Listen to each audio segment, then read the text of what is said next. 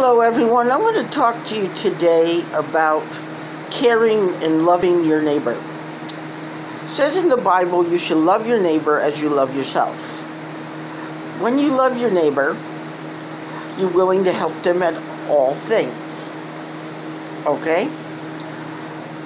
You know, if they need help with their groceries coming up the stairs, you help them bring their groceries up the stairs. You say, hey, can I give you a hand? Then you say to them, hey, can I walk your dog for you, or help them out. There's a lot of things that you can do to help out in your community.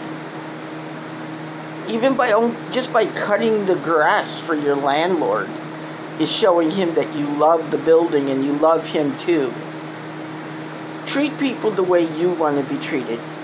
If you want to be treated good with dignity, honor, and respect, you do the same to others. You don't disrespect people for no reason. Because if you disrespect, somebody's going to disrespect you back. You know, an eye for an eye, as they say. A tooth for a tooth. So if you do right by people, people will do right by you. If you love your neighbor like you love yourself, you'll be okay. This is Explorer Channel. Please like, share, and subscribe. Love you all. Peace out.